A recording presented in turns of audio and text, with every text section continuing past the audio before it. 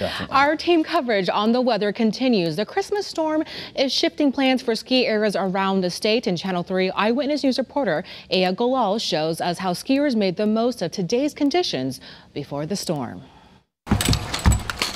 The Weiner sisters have been coming to Ski Sundown in New Hartford since they were toddlers. Well, we wanted to go on Sunday skiing, like when they opened, but all the tickets were sold out. So 11-year-old Sadie and 9-year-old Emily were happy they secured tickets for today. I like snow. Yeah, so I also like snow, and it's just kind of fun doing a sport in the snow.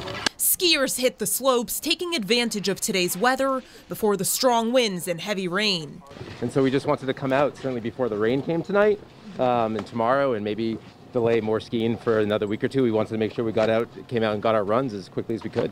Christmas Day and night, the trails at Ski Sundown will be closed due to the storm. Owner Bob Switzgable says Mother Nature decides when they're open and closed. 60 degrees, a couple inches of rain. Not what we want, but it's what we have.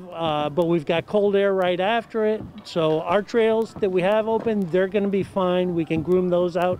And here at Ski Sundown, capacity is at 50%. Skiers have to keep their masks on at all times. And families we spoke with say it's a great and safe way for their kids to have fun during the pandemic. Yeah, great way to get outside. I mean, it's been tough for everybody, obviously, having to be cooped up, and as the weather's gotten colder, it's much harder to find things to do outside with friends. And so skiing really this year is going to offer that outlet that we're all sort of craving right now. I just like being outside and active. Ski Sundown is selling all of its tickets online. They've already sold out a few days since they opened on the 19th. It's a great way to get out, especially in the winter.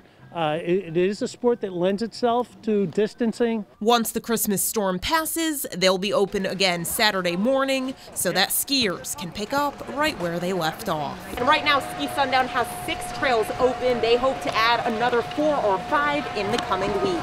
In New Hartford, Aya Golal, Channel 3 Eyewitness News.